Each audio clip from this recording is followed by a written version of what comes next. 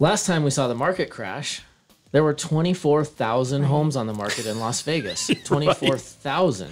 This is Las Vegas Real Estate Now with local real estate expert Harvey Blankfeld. Matt, what moves prices here? Why do prices change in housing? What's the deal? I get the question every single day. What's happening in the market? Are prices going up? Prices going down? And when I first got into the business 20 years ago, I really wanted to understand what the heck, because I got in 2003. I didn't know what was going on. I had people fighting over properties. Oh yeah. And then I witnessed everything change so dramatically, when the market shifted. Yeah. But one thing was clear and the same, and that is supply and demand predicted exactly what was going to happen. Yeah. Explained exactly what was going to happen.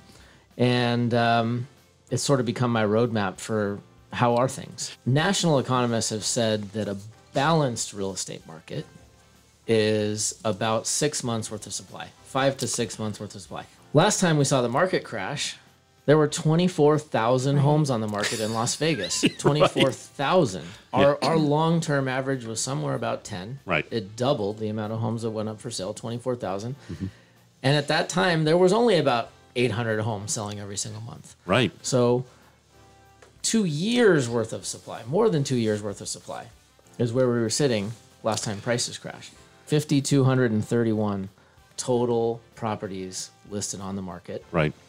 That's a fraction of when we were oversupplied back then. Yeah. It's half of where we were last fall. Right. When we crept up into October, November, we were approaching 10, 11,000 homes on the market. Exactly. It's come down. We're about 5,231. Mm-hmm. And there's 2,600 homes selling every month for the last couple months. Right.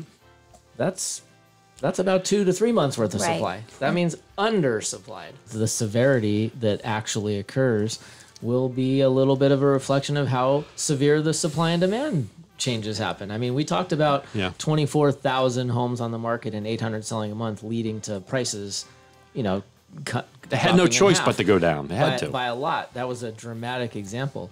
And then let's look at the other extreme. What caused prices to go up so aggressively in 2003 and just as recent as the last few years? Right. Only less than 2 years ago, I think we're going back to February, of 2022. Right. We only had about 2,500 homes on the market.